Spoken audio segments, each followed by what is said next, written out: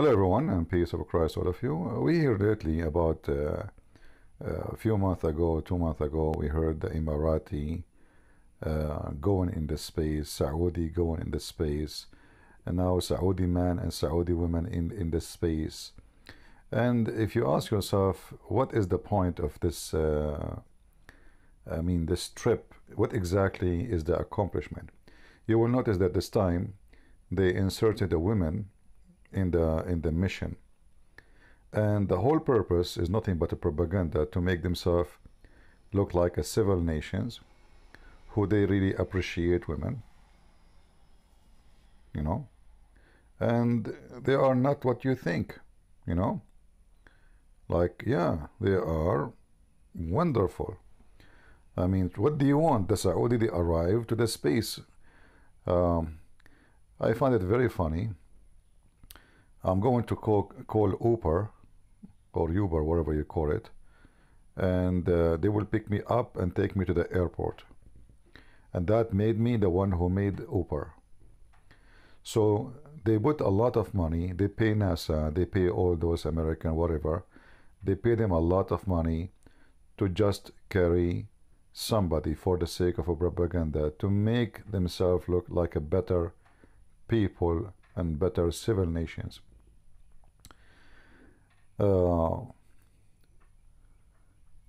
And then you ask yourself, why even NASA or the American or any other, they take them with them? The answer is very simple. They put a lot of money and on the shelf, on the counter, in order to take them. It's not for free.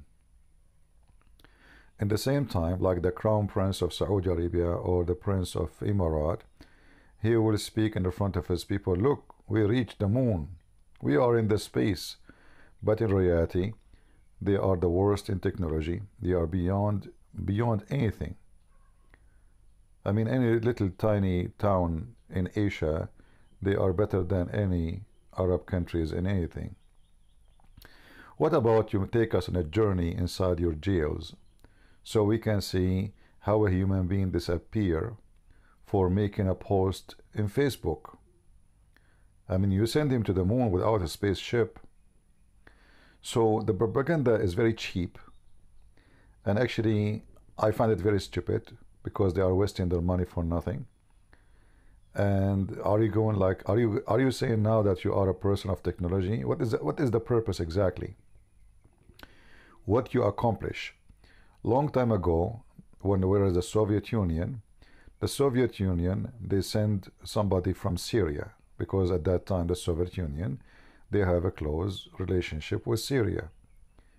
The Saudi, the American, they took one from Saudi Arabia. Aha! So you take one of there, we take our one of.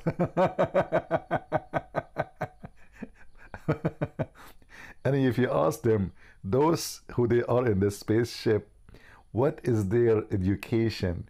They give them a title, astronomy specialist. No, sorry, space specialist.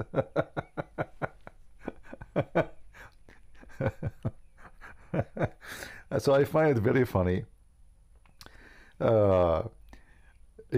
Saudi Arabia, they are trying, this country, trying to paint itself as a moderate, modern country with all the money they have. I mean, they should be, if you think about it, with all the money they have, they should beat everybody. I mean, they have trillions of dollars coming from the ground. They do nothing to make it happen. And yet, after 100 years of oil and a treasure coming from the middle of nowhere, they don't have sewage. They don't have, most of the streets doesn't have asphalt. Now, for sure, they might show you pictures of big cities, but if you go between the people, you will see what I'm talking about. Until now, people, they use septic tanks, even in Mecca. So, education is horrible. The number of illiterate is huge. Unemployment is beyond imagination. Human right, don't even mention it. technology is just a fraud. Like as an example, Emirat or Qatar, they say to you, we build a manufacturer for we say aluminium, in USA they say aluminum. But if you check that every screw in that manufacturer is made and screwed and built by foreigners. Yet they claim that they have manufacturers. All the buildings. This building made by the designer is an Emirati. But reality is the Emirati is the one who owns the office. And the one who do the design is a foreign engineers. I mean, building a building is something simple. We are not talking about technology now. I mean, it's not really something I mean, just follow the book, the measurement, the mathematics, calculation, concrete, steel, etc. It's not really a secret how to build a building. But I find it that by doing with this, as you will see in the screen in front of us, I find it very embarrassing. And it's a clear sign that those nations will never go anywhere because they are disconnected from reality and they are seeking just propaganda, not reality. What about you build your own spaceship? As an example, Emirat, they send a satellite. Yes, they made a satellite. It's true that the engineer, he's Korean, and the assistants are Korean. It's true that all the equipment are not made in Emirat. It's true that all the chips have nothing to do with Emirat. It's true that even the battery is not made in Emirat. It's true, but it's made in Emirat. So the question is, why those people waste their money? I will tell you the answer. Those are rulers trying to deceive their own people.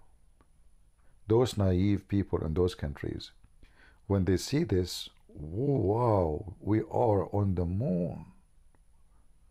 If not the Crown Prince of Saudi Arabia, we will not be there. So now he can go on TV and say, we are improving everything. As you see, even we are now in a spaceship. Yes, we rented the American Uber. Yes, we paid them to take us.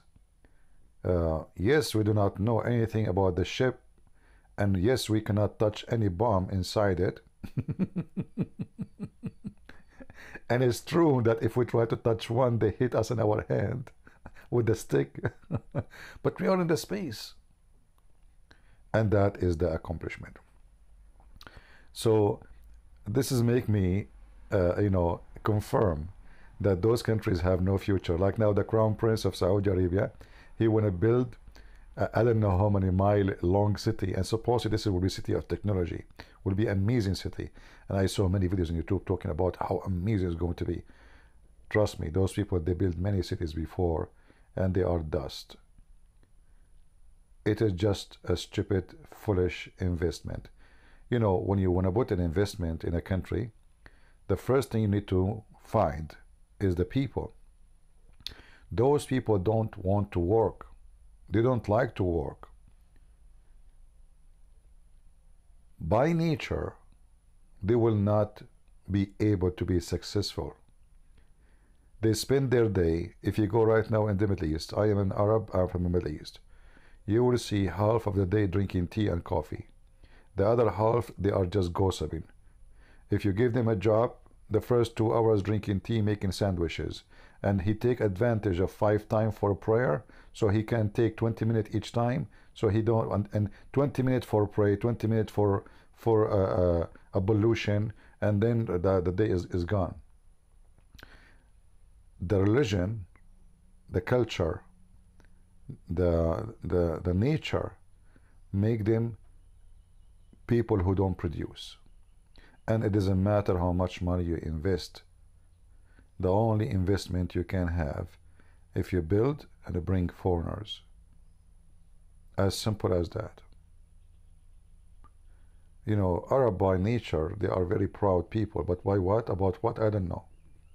Even by the way, even Christians, not only Muslims. Like if you go to Lebanon as an example, there is a huge number of Christians.